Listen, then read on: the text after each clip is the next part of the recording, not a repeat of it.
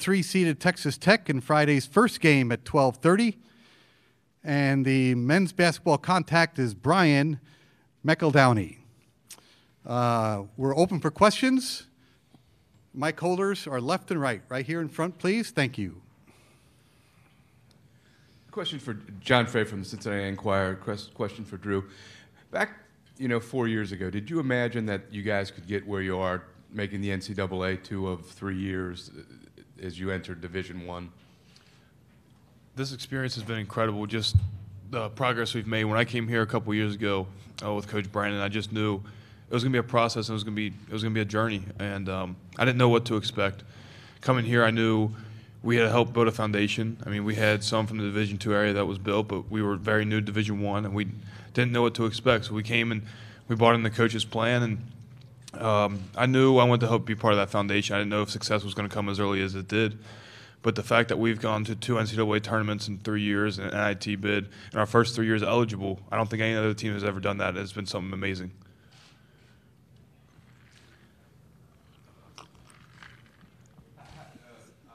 Coach Brandon was the right choice. Is that the key? Did he have a vision to build what he's built? Questions for who? For Drew. Drew, thank you. Absolutely. He called me the first night he got the job and just talked about his vision that he had and why he was taking this job. I mean, yeah, it was a hometown school and where he's from, but he saw a lot more for this university like I did. And we had that vision, and he had that vision specifically, and he came in and built that culture and really demanded it out of us and demanded it out of the players that were there and the players that he recruited to come there. And it was his vision that we worked for every day, and that's really why we've gotten to where we are today. Jim Kelch, Learfield, NKU. Tyler, you went to Louisville your first year as a walk-on. When you transferred to NKU, take us through that transition, like how that went for you and what helped you make that decision to leave a program where you were from, basically Louisville, to come up to NKU? Basically, I just wanted to find an opportunity to where I could compete every day and contribute to the success of the program.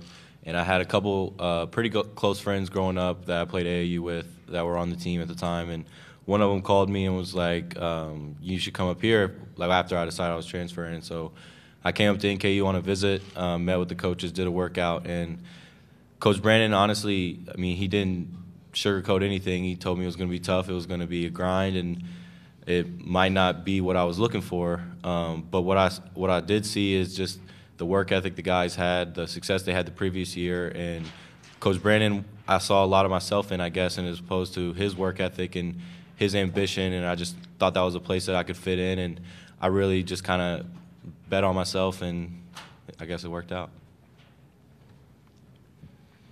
David Collier, the ABC in Lubbock, Texas. This for Drew and Jalen.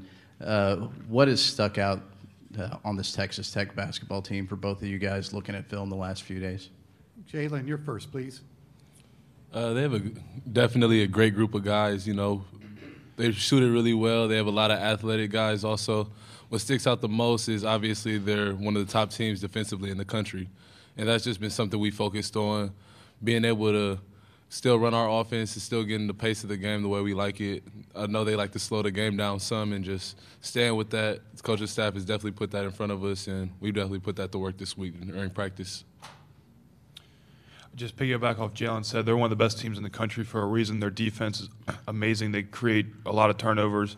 Offensively, they play really hard. Obviously they have a top 10 pick in the draft. That kind of starts with him, and they got players that play off of them and know their roles very well. They have good spacing and movement on offense, and they shoot the ball. They have a couple shooters that shoot the ball really well. I think mostly they just play really hard, and we're going to have to match that energy and match that intensity.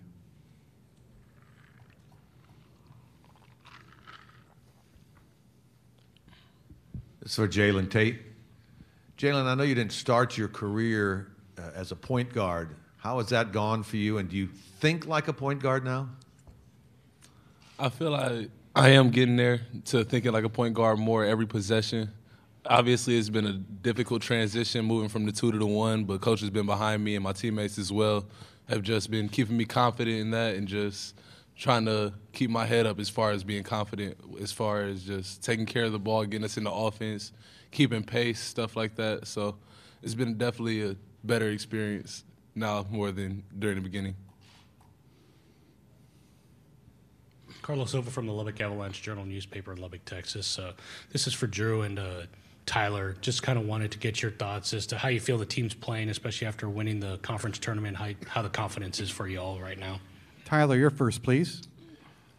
We always say, Coach always tells us that we're going to make sure we're playing our best basketball come this year was March 10th through the 12th when our conference tournament was. And honestly, it was looking a little vague. We had hit a little bit of a bumpy road in February. I believe we were like 4-4. And so we just had to stick to it, and we were able to regroup. And in the conference tournament, like we always say, we felt like we were playing our best basketball. And so coming into this tournament, we're looking to continue that. Just keep doing what we're doing, working hard every day, and continue to ascend in the right direction. I believe this team's more confident, more connected, and we're playing our best basketball than we ever have right now. And it took some bumps in the road to get there. I mean, but that's every season. That's how college basketball is. I mean, we're going to take bumps in the roads. It just happened that all of ours happened in February, it felt like. But I think we've rebounded from that. I think that really was a positive for this team.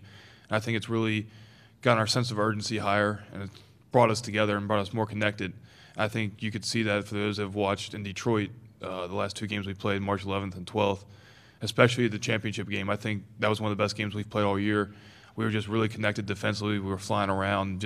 We were having fun out there as a team. And I feel like this is what this team's capable of. We've had a great week of practice, and I think we're looking to play even better come Friday. Right here on the edge, thank you.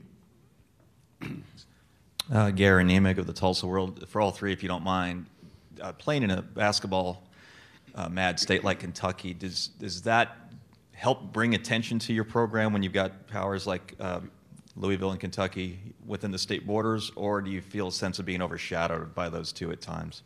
Jalen, we're going to start with you and then just come to the right, please. I feel there's a sense of a little of both, you know, with there being such a Kentucky mad, you know, when it comes to basketball in the state. It's like it brings out the community to a lot of our games and honestly gives us that support.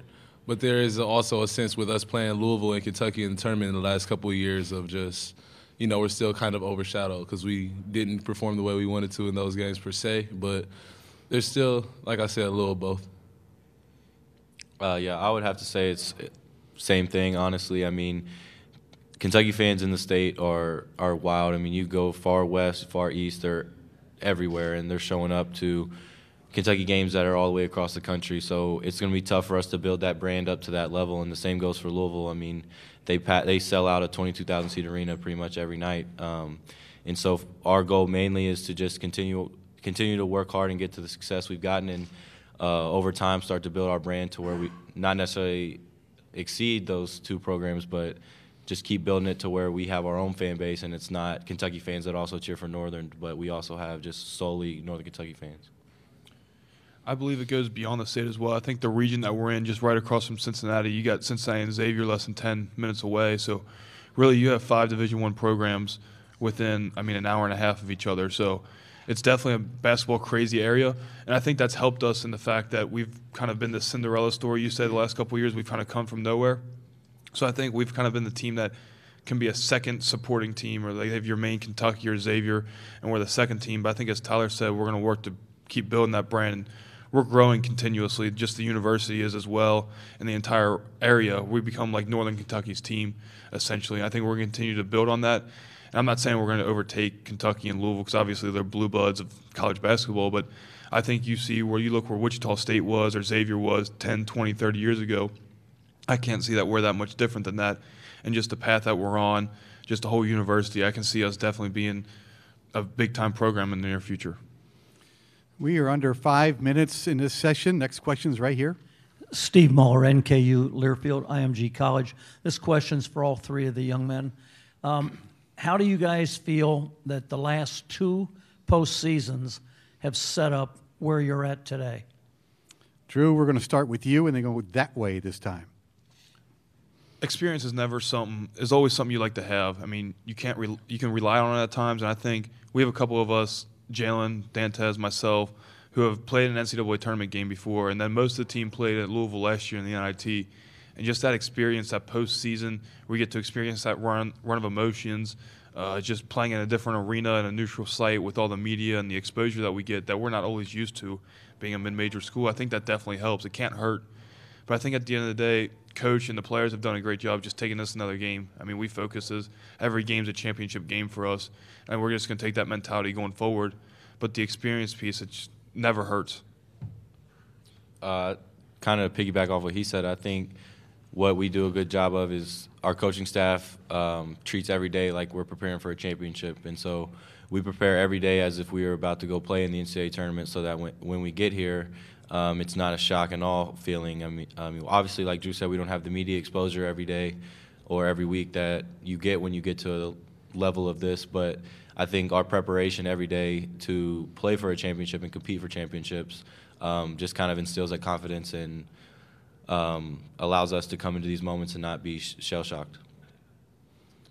Obviously, like they said, just the 2 years that we've had prior and leading up to them have kind of prepared us for this year. And it's like you're going to continue to get better. You're going to continue to improve your preparation. So the experience that we've had before has allowed us to be prepared as we are this week, going up and obviously getting ready to play well tomorrow.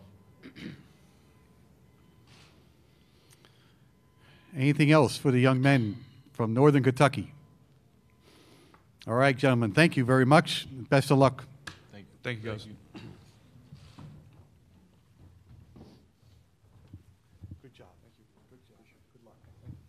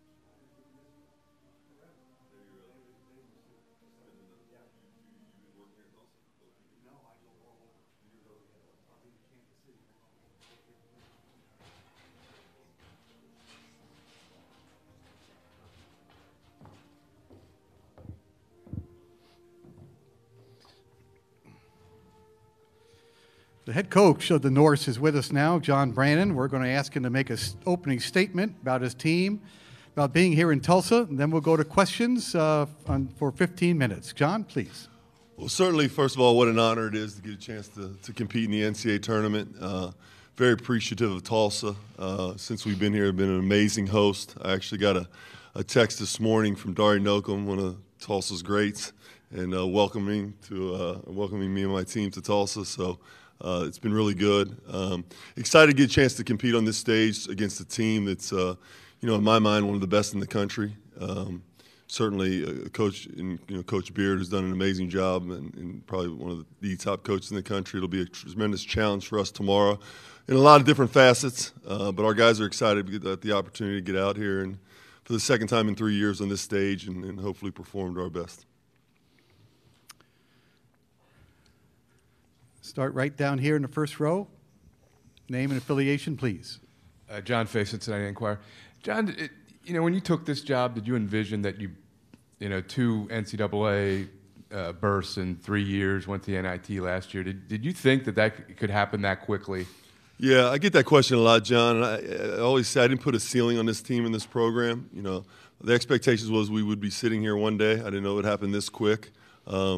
I tell you, I am surprised it hasn't picked up more national exposure in terms of being. I don't know how many mid-major programs have actually been to an NCAA tournament, NIT NCAA tournament, and won 2 league titles, much less being a program who's only been eligible to do it for those 3 years, and that's kind of the caveat. So, I think it's something that our young men deserve a ton of credit for because there's a lot of sustainability on our roster and a lot of guys have gone through it from the first few years.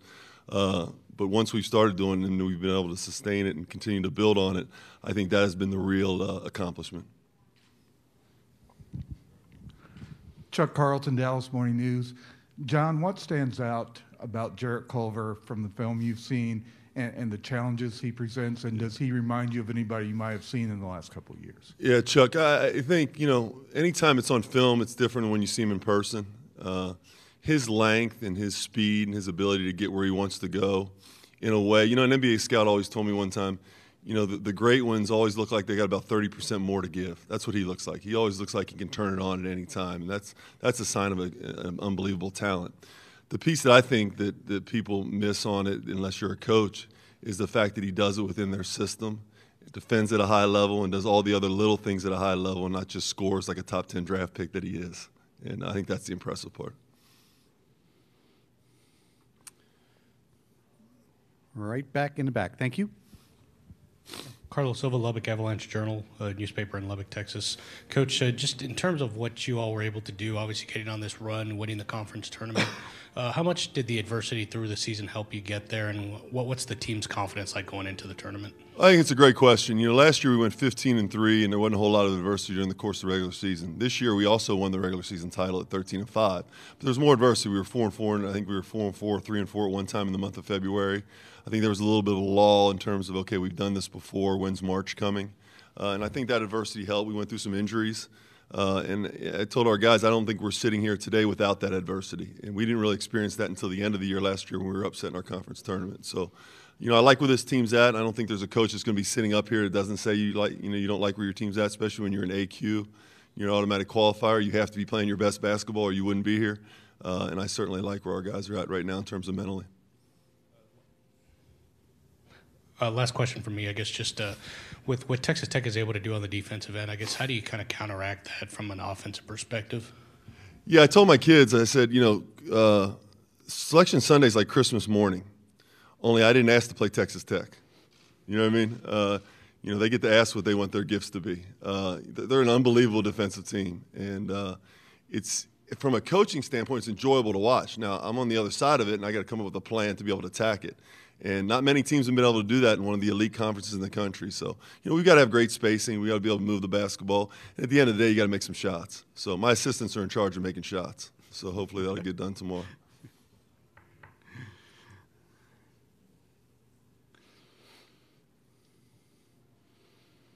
Anything else for the head coach of Northern Kentucky? Yes, right there. John, I was just interested in what your message will be to the team. Is it kind of you're playing with house money, or do you expect to win, or what's the mindset when you go into like this sort of 3-14 sort of matchup here? Well, our mindset's always is a 4-team tournament. Okay, so that's the approach we've always taken in all the times that we've been, this is our third straight year playing in the postseason. So it's a 4-team tournament. Obviously our focus is Texas Tech and, our ability to play well. And we'll divorce ourselves from the outcome. We'll focus on the process of what we do, which is every possession. And that's the only way you can do it. And it's coach speak in a lot of ways for the people that aren't inside the eye of the storm. But if you're going to compete at this level, then it's got to be about possession by possession. There may be a few other things I'll say that I won't share with you.